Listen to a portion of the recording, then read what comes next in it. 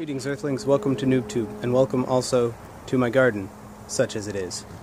First a quick tour, then we'll see how the time lapse goes. Okay, Brussels sprouts, tomatoes of various varieties, what I'm pretty sure are carrots that I didn't plant but came up anyway, mostly beets and grass.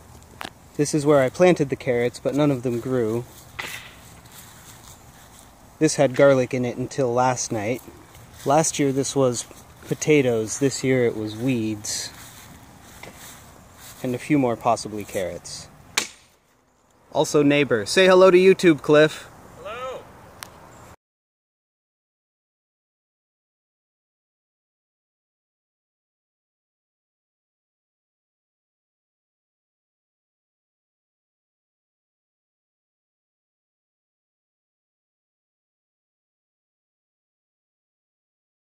The time lapse didn't work out quite like I thought it would, but there's still time for a tour.